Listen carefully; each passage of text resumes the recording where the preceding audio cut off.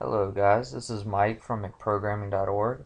In this video, I'm going to show you how to create your own exception and throw it, what the keyword throw means, without the S on it. So throws and throw are a little bit different, but they're related, and I'm going to show you how. First, this is going to be the main method area. Let's make a exception class. It'll be in Java 42. Throw your own exception. Go into the source. Okay, now let's say the exception I want to throw is I'm going to try to create a username, and when you do that, sometimes they have all these restrictions on the length of it. It must have a capital letter, must have a number, certain things like that. I'm just going to use one example. I'll just test if it has a number, and I want to create an exception if it doesn't, that lets the user know that you don't have a number in there. So I'm going to say must have, whoops, no spaces, must have number exception. And when you create an exception, it's always a good idea to use exception as the superclass. Alright, don't worry about this right now. This is about serialization. It won't mess up you running a small project like this. So first things first is you need an instance variable. Let's just say string, say private string password, and we need a constructor. Public must have number exception, and that's going to take in its parameters a password, a string type. So we want to assign what was passed in here to this variable, and you do that by saying this dot password. If you remember, this is referring to the password for the class equals the password that's being passed in the parameters. Now let's make a toString. Public string toString, and this is what will be returned if this exception is thrown. So what we want to do is we want to return a string, and we want to say, let's say your username must contain at least one number. Okay, and then we'll just show them the password they had thrown in there, just to show that they didn't add the number. Okay. Why is that not working? Whoops, I need to concatenate it. Alright, there we go. So this is your exception class you just created for yourself. Now let's go over here to this driver class and make a public static void main method with string args, and we are going to try to pass in usernames within the main method, but I'm going to make a method in here that will throw the method, so that will test the username you plug in here, and down here will throw the method. So let's say public static void check for digits. Okay, and that's going to take in a string. We can also say password, or we'll just say PW to be short, because this might be a long video. We want to say, well, we want to loop through the password each character at a time to see if it's a digit. And the way we do this is, first we're going to need to say int digit equals 0. So we're going to set a variable called digit, and we're going to loop through every single character of the password, and if it's a digit, we're going to increment this variable digit and check if digit is 0 after we go through the whole password. Then we will throw the method, or the exception, that no number was found.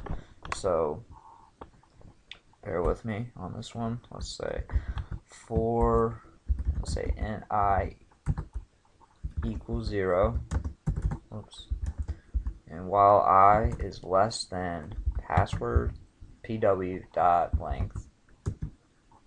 Okay, and now we're going to increment through that. And to test if the character is a digit, we are going to use something from the character class, and it's called, well, we need an if method first. If, and we're going to say capital C for character dot, you can test if it's a digit, if it's alphabetical, all types of things. Look how many methods the character class has. You test if it's uppercase, lowercase, you know, a lot of methods that would help you decide if a password or a username met what they needed or what you needed them to. So, but in this case, we're just making one check, and that's just to make sure it has a number in it. So character dot is digit, and we want to check if the character is a digit at pw dot, and we're going to say character at index I. Okay, and if that's the case, we will say digit, can't type today, guys, plus plus. Alright, so what does this mean? It says if the character is a digit, and we're going to look at the password, and we're going to look at the char at the index I. So a string is an array of characters. So let's say that my password was dog. It would, you know, it's a string, but it's a string of characters. So when you look at it that way, this would be index 0, index 1, index 2. So it's going to go through there one char at a time and check what if it's a digit. So if it is, throw that. Let's see.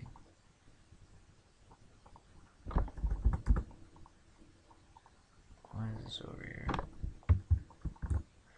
Okay.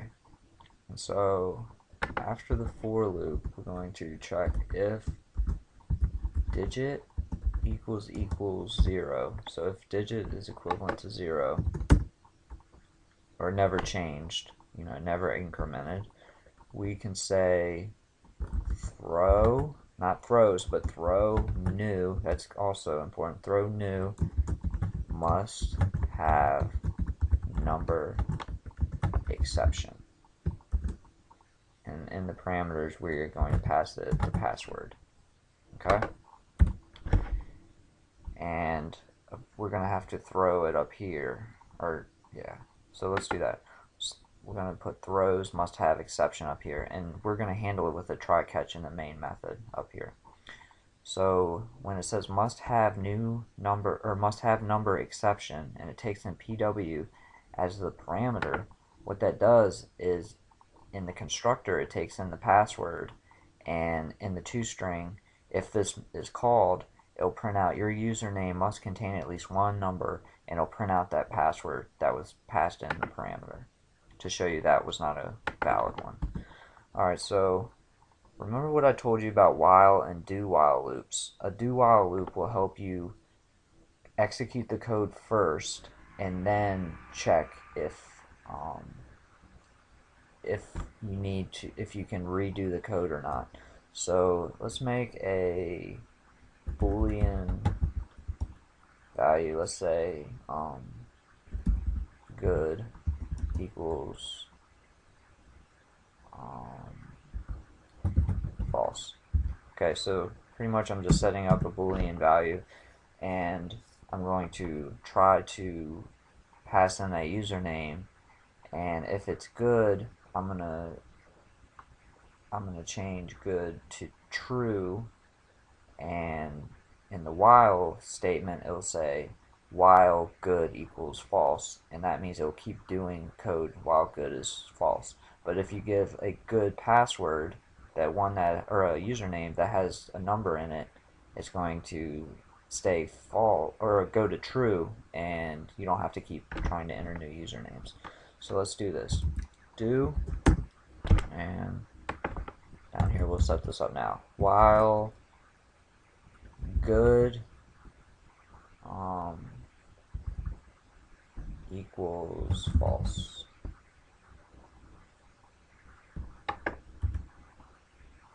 Okay, so now we might need a scanner. Let's instantiate a scanner real quick. Scanner input equals new scanner, and we're going to say system.end. So we're going to be passing usernames through the keyboard. So let's import that real quick. Okay, so we're gonna system.out.print. We're not gonna say print line. We're gonna say print. And the reason I want to do that is I'm gonna ask for a username, and down here it will say please put username or whatever and colon. And when you type, it'll type right next to it. To where if you had put print line, it'll type below it. And I don't like the way that looks when you're trying to type something in. So let's say enter a username. And give it a little space. And then we're going to say string. Oops, why did I say password down here? I'm trying to do password. Let's say username. Change all these to username. Sorry, guys.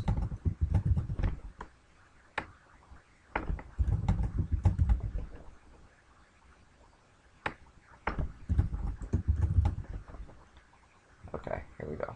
So string username equals input dot next. Okay, so the next thing that person types in there and presses enter will be put into the variable username right there. And now we want to call this method, and we're going to say check for digits, and we're going to pass in that username. Okay, should get an error right here. We're going to try and catch this right here and handle it right here. So let's get rid of stuff that's already there, and we're going to say system.out.println, and we're just going to say e, and we're going to concatenate that with an escape sequence that just creates a new line. And watch, I'm going to run this real quick and just watch the process. Okay, so it's going to ask for a username, and because I said print instead of print line, I can type it right next to it. So let's say I wanted to say McProgramming. Okay, so your username must contain at least one number. Okay, and that was the toString of the exception, and that's what E down here is catching the must-have number exception and the parameter E, so you can call it with the E right here. Now let's say McProgramming 27, and once it checks if the username actually works, instead of having it keep looping through, we need a way to stop this. So because I said boolean good equals false up here, we're going to say good equals true. We're going to set it to true right here, and it may look like it will always set it to true, but first it's going to try this, and if it doesn't work, if an exception has to be thrown, it's not going to run what's underneath of it. So let's try that again. Enter a username, say McProgramming. Okay, we need a number in there, so say McProgramming 27. Okay, so there, that works. So thank you all very much for watching this. I hope you got a lot out of this course. I plan on making another course, and I hope you guys follow me and subscribe to my YouTube channel as well. These videos will be posted there, and please visit my website McProgramming.org, and there will be news or updates or anything interesting that I'm up to on that website. So thank you all very much, and congratulations for making it through the whole course. Thank you.